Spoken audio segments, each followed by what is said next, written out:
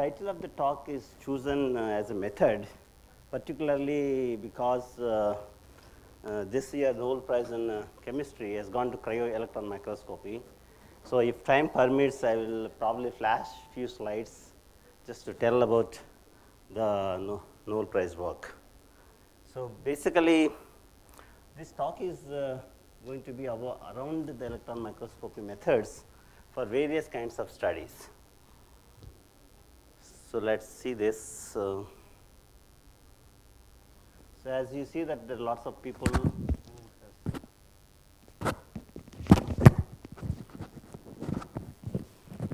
Yeah. So they're all kind of students here, the first one, and then the groups at Bremen as well as in UK.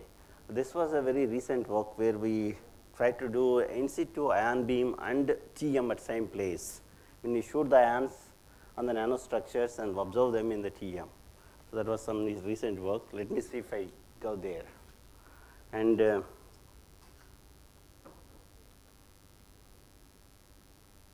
okay, so the outline of talk basically what we try to do is we try to introduce the microscopy methods, which many of you know it, but with a contention that also as we wanted to spread the use of electron microscopy as well as microscopy tools in general. So we are forming a network of this one. So in the process, those who are not able to use microscopy elsewhere or want to do something, which I thought I can become like a liaison to them as a part of Microscope Society of India. So that's one of the reasons to do this. So but you see this, there are several systems. You have basically if you look at it, you have an endotaxial structures, we call this is a term which we use. Basically is a coherently embedding in single crystals. We also talk some bimetallic structures where a small amount of silver can induce a large shape transitions. These are all done in MBE conditions, and we do the STM and the TM analysis. Then we show that just by playing, tweaking the interfaces, you can actually have a capping of gold on zinc oxide nanowires or germanium oxide, or decorate the molybdenum nanostructures, MOO3 structures, and then make use of it for a lot of applications, SIRS, field emission, photocatalytic, all these things. So we'll see how we go about it. So the basic thing is this is first few slides are also meant for some students. So the experts, please excuse me for being a very simpler. So basically what we are trying to say that we want to try to understand the structure and property, and that's the relationship with interface as the main criteria here. And what we work is basically we make interface as a parameter and try to make various types of nanostructures. It will become clear when you go step by step. We will see that one. So for example, look at this simple structure where you have a substrate, it can be any substrate, and you always have a surface. So of course, any substrate has a surface, and that means the surface itself is a first interface with its atmosphere, surrounding atmosphere. But in this case, either you can modify this interface, that is the first surface, or this interface, and try to see what you can do. What do you mean by modification? For example, you start with a simple silicon substrate, automatically you get the dangling bonds will be saturated, and you get a native oxide, which is 2-3 nanometers. So which actually you can modify it, and you can get a surface reconstruction happening, and then you can make use of many of those surface reconstruction. So what we also study is real-time studies of these structural kinetics, how the nanostructures grow and what happens. So we'll see that one. So basically what we have is we have a thin films or nanostructures on substrates and various tools. You have a probes in, you have electrons, photons, neutrons, ions. One of the talk will be a neutron diffraction, Das will be giving. And then you can detect many of these things. If you shoot electrons in and electrons out, it's electron microscopy. It can also be with electrons in, you can do many things. So basically, all the scattering phenomena, what we do in probing, you have a probes in and probes out as the detection. So basically, you can use various kinds of scattering mechanisms and try to understand the the surfaces and interfaces. So basically, I will be in my talk there will be X-ray diffraction in mostly electron microscopy and some RBS, where all these methods will be used. So basically, if you look at it, seeing is believing. Actually, if you look at the Nobel Prize 2017 in chemistry is given, called Capturing the Life in Atomic Details. That's the title what they have given. So basically, in the end, can we image of anything in atomic detail? So the problems what the Nobel laureates got through over using a cryogenic microscopy is something very interesting.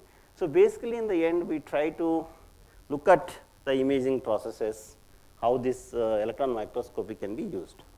So of course, this you don't need it. So but what only I want to say that because of the electron wavelength is so small that Rayleigh criteria need not bother about it, and you can get beautiful atomically resolved. What you see here is a column of atomic rows, which for a single crystal silicon substrate. This doesn't have any aberration correction. Of course, with aberration correction, and you can actually go to femtometers or picometers, in principle, information limit. So it's actually the electron microscopy has really progressed quite a lot with aberration correctors. So we can see that one. So what now I go on is I take some of the students in confidence and say that what are the techniques we use and what are the some examples I will be giving with the recent results as well. So the first one is scanning electron microscopy. Is here, as you know, basically you have a electron beam. Now there are recent developments, or there are correctors in the scanning electron microscopy as well to get a better resolution. Also something called environmental microscopy, where your sample need not be conducting in nature. You can just take a leaf, take a water, take a cell, put it in the microscope and do the microscopy, because that's where the developments have come, and we have it's called a environmental microscopy. So basically here you have a beam in, and of course there is no transmission, otherwise the TM will come. So then you have a this one. So this is a microscope what we have is a Zeiss microscope. We also have, so we have a field emission gun based SEM as well as a ESEM facility, which are available to many of you people as well. So anybody is interested, they can always contact us. And we also have something interesting. We have two manipulators where we would like to do a transport properties inside the system. Two manipulators for that one. Okay, so this probably is very well known, the electron microscope picture of this. So what I do right now is I take a scanning electron microscopy and go through some of the recent results what we have got, where we used it, the microscopy as a tool to understand. Of course, this is relatively little older, but it's a fun experiment where we had just a simple silicon substrate with a native oxide, and then we deposited a gold layer of various thicknesses. What we did is that we just did a kind of a annealing experiment.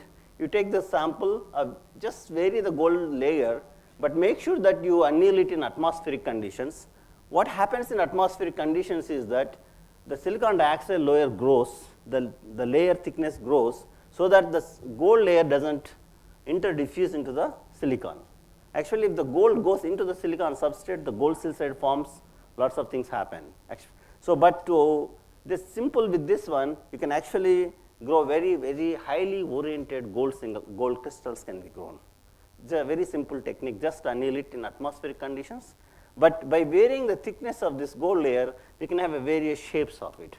But what is you can also use these things for various structures, like this can be as a catalyst. That's what I will try to see this one. For example, in this case, we use this as a catalyst and try to grow a zinc oxide. See, the issue here is the beauty of the scanning electron microscopy. You can use a low energy electron microscopy to look at the real surface events like 1 keV, 2 keV, or you can use a high energy 20 keV, and then you can really get the information what you can get this. And in this case, for example, we have a basically simple zinc oxide growth using a CVD method. you have a furnace, quartz furnace, and you have a graphene, the source MO zinc oxide powder along with mixed with graphene mixture, graphite mixture. And then when you heat it, this side or this side of the tube and this side of the tube, you get a different structures. What is important here is that, again, I am trying to tell you based on the microscopy tools, because I am trying to bring, rather to try to sell that microscopy is a good tool, which all of you know, but give some examples of this one. So in this case, for example, this is a nanowires where you see this well-oriented crystals of gold there. Actually, the interesting thing happens when you have such kind of gold-faceted crystals on nanowires. The properties, catalytic properties, photo emission, field emission properties, they vary quite a lot. So we see a lot of applications of this one, which I will not be going through this talk. I will be just going through microscopy aspects of it. But interesting thing is, by just changing the few parameters on the surface, for example, if you use a smaller gold crystal instead of a larger crystals, you can actually tune the size of the particles.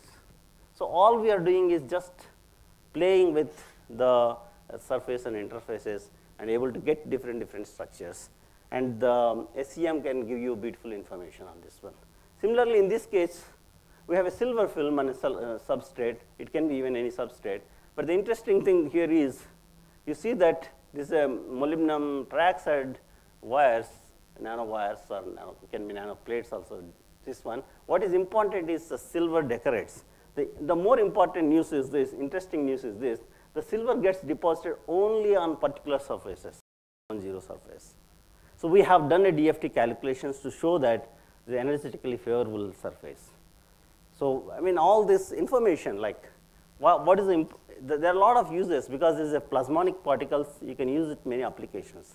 You are actually having a value addition to these nanostructures. So because again, a simple SEM pictures can give you a lot of information, where they go, how they are oriented, other structures. And this is a system which I think probably some of you are already talking about it. We have a molecular beam epitaxial facility. Here is basically UHV chamber, where you have a 3 Knudsen cells, which was developed way back in 2003 by Bhupendra at IOP while he was there, which we are using right now. So basically, these 3 Knudsen cells and UHV chamber, we also have a VTSTM attached to it. So using this, again here what I am trying to do is, here we are trying to use a clean surface and do a make use of a reconstructed silicon surfaces for having a lot of interesting structures. So in this case, for example, what we did is we took a silicon 110 surface, and when you deposit gold, because of this anisotropic diffusion, actually you see that there is a gold wire formation. But if you deposit a small amount of silver on a clean silicon surface, and the aspect ratio can be very large. So what is that it makes to make a high aspect ratio silver wires is one thing which is a PhD thesis of one of this person, Anjan Gupta. So for example, similarly, this is 7x7 reconstruction, but if you look at a high index planes, like where you have vicinal surfaces like 5x12, after reconstruction, you get one-dimensional periodic lattice spacing. Now what we do is we use this as a template for a growth of a bimetallic structures. So in that process, what happens is, if you deposit a gold on a 5x12 surface, this is without silver, and when you deposit a 0.25 monolayers of silver, small amount of silver, then you see that aspect ratio is changed. And then actually what we have done is we try to simulate with KMC, kinetic Monte Carlo simulations, assuming the properties of anisotropic diffusion of silver and gold, and putting a parameters of that, we could show that by adding a silver, a small amount of silver is indeed changes the aspect ratio of that one. Okay. So for all this, that the previous studies were basically used the scanning electron microscopy. Now I go with the the TM. This again, the TM is about 20 years old. We have a thermionic field emission gun here, and then we have a 200 kV acceleration. Of course, we have now a good digital camera. So with this one, so what we are trying to do is we have a 200 kV goes in, and then you can use either elastically scattered electrons, which is the diffraction, or the imaging. You can also do imaging with this annular dark field imaging called STEM using this. The various processes can be used in electron microscopy to understand this. Actually, you will be surprised. I think I'll come to see this one. The first microscope in Asia was built in Calcutta in a transmission electron microscopy, in which Professor Dasgupta was the person who did it. I will probably towards the end. I will come to that one where he did some of these measurements, and let me see how we will go there. So basically, electron microscope is not new for this community in Calcutta particularly, because this. So what you see here is you can make use of various processes involved in this electron TEM purpose and get a lot of benefits, a lot of high resolution systems. So using this one, this is still trying to understand. Basically, if you look at this one, this is a silver grown on a 557 substrate, and you have a periodic dislocations present here. We are trying to understand how this can be formed, periodic dislocations on the surface. So, but you can beautifully image it. That's the important thing. We can image them. We can see them atomistically. That there is you see this, what you see here, a small kind of a modulation is because at each point you have a dislocation present. So basically, this is again not in a high-end electron microscope. It is a simple high-resolution TM imaging. Okay, but for the audience, some very beginner in the students, actually the electron microscope TM is nothing, is similar to an optical microscope. You have a source, you have a image, rather you have a condenser lens system here, and then you have a sample, and then imaging system. So with that one, you can accept that you have a electromagnetic lenses here, and for example, if you see this, your specimen is here, and then either the interesting part here is again you have a diffraction pattern or the imaging. So both, just by changing this signature, whether you make a image, for example, if you magnify the diffraction pattern, you get a SAD or selected area diffraction, or you can, if you magnify this part of it, you get image. So basically, the electron microscope is so simple, either which part of it are you going to magnify it, whether it's a focal plane or the image plane. When you magnify the focal plane, you get the diffraction pattern. When you magnify the image plane, you get the imaging. And that is done just with a click of a button. So you can get a real space and Fourier space at the same place. So this is another simple thing which students can get benefit.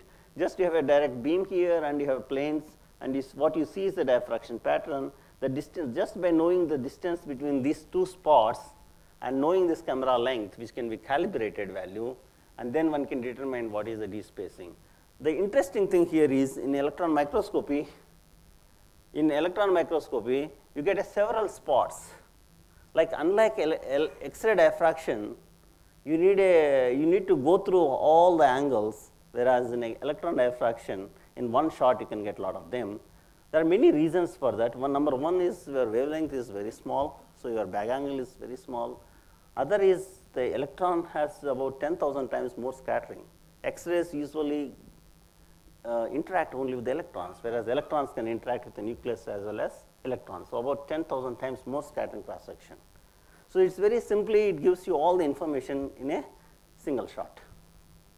But electron microscope itself is a lab in itself. You can have many in situ experiments. One can have a just simple heater and try to see, look at the kinetics, what will happen to the kinetics of it. For example, you have a system here, this system is a simple example where we have a silicon 110 substrate here, a gold, this is deposited in HU. Whenever you don't have an oxide layer interface here, which means that I have deposited in the UHV conditions, whereas this is just a oxide layer is there. Now what happens is, if you anneal the systems, in this case, when the silicon dioxide, this gets etched out, you form a beautiful rods. So now the issue here is actually, you can actually do the mapping. So what we have done is, we ran through a 10-minute, so we have taken a sample, put it in the TM, and look at how, as a function of time, you image it, and also do the diffraction as well, and try to conclude how this nucleation is doing. The nucleation kinetics can be obtained by doing a in situ TM. So what we have is about 30 millisecond time resolution here, and we can raise up to 1000 degrees Celsius. So one can get all this kind of information by doing a simple experiment. You can understand the kinetics of it. But of course, these days, you have a much bigger microscopes, a lot of more money as well, and this is an aberration, double aberration corrector, very complicated. Okay, but a person, Knut Wubban, I think he just missed the Nobel Prize, because the Nobel Prize was given to somebody else now, not for the technique development, but the use of it. Otherwise, he is the one person who developed this aberration corrected microscope, and they could see way back in 2018 the silicon dumbbells as well in 112 direction. So by using aberration correction, one can do all this single molecule or single molecule spectroscopy as well can be done. Okay, so what we try to see is, for example, this is one other study where right now I am working on what the use of electron microscopy. So various examples I will be giving. One such example is a very simple and novel method, again making use of interface here. For example, in this case, okay, this example shows a very first results of Bhupen's group on growing a germanium on epitaxially on it. This one is this is done in MBE, molecular MBE UHV conditions. This endotaxy, that means the silver embedding in silicon, is done in just air, atmospheric conditions. But by playing certain things, for example, in this case, we have you modify the interface with the germanium oxide and take this reaction between silicon dioxide and germanium oxide, and then form this kind of structures. Not only that, you can do a tomography of it and get a three-dimensional structure of that. Oriented how, for example, this is on 100 surface. Actually, you see that there is a four-fold symmetry there, and when it goes inside, it's a 111 planes. That's very energetically favorable. So we actually done the Wolf reconstruction and got the values why this has a particular shape. So we can actually, the electron microscope can give you really beautiful details how the structure is formed. Okay. So not only that, if you have a 100, this is a planar samples. That means from the planar, what we saw, this one is a cross-sectional. But you can also look at the planar, and then we see that if it is a 100 surface, a four-fold symmetry, and then 110, then 11. So you can actually, by tweaking a substrate orientation, we can change this one, right? Well, these are the details of the experiments how we have done. So I'll just go ahead. Not only that, you can also do a very good composition analysis. For example, in this case, when we have this system, here, what does it consist of? The elemental composition of the substrate, this layer, even the top layers. Just simply shoot the electrons and look at the X-rays detected. It's called EDS, right? Energy dispersive spectrophometry. You look at the secondary electrons, and then you can get a lot of information about that. But how the distribution of each element is present, like in this case is oxygen, in this case is a germanium K signal and the silver, and this is just is called a STF, the annular dark field imaging. Basically, it is done in a high angle, so that goes as Rutherford scattering. That's why the scattering cross section for the silver is large, whereas this is the EDS, energy dispersive spectroscopy. Now, what happens is the electron microscopy, one of the drawback so-called is the micro or nanoscale dimensions. What you see is only nanoscale dimension at a given time. But if you want to take at a macroscopic arrangement, then the X-ray diffraction is the best. So, what we do is we can do a diffraction and show that this actually all the silver nanostructures what you see, they are all aligned. Not only that, we can do a simple experiment, real time experiment. This experiment is basically what we have is a hot stage and a goniometer, and then this we just put two silver wires on a hot plate, right? And then basically here we have a substrate here and two silver wires, and they heat the substrate, and then as a function of time look at how the silver structures goes, the real time X-ray diffraction. Okay. So, this what we see, and we see that as a function of time and the temperature actually, the reaction, this is all happening, the reaction between the silicon dioxide and the surface and interface reactions happening, and you see the silver signal growing up. And actually you can also see that you can calculate what is the thermal expansion coefficient of the silver nanostructures, because as a function of the time. This is what we have done it, right? Okay. So, this is where this is kind of structures, when we see that the silver nanostructure growth, this is what is happening. When it all happens, the silver is embedded inside the silicon. So, we try to do the TM, SEM, TEM, X-ray diffraction, and try to combine the results and try to understand.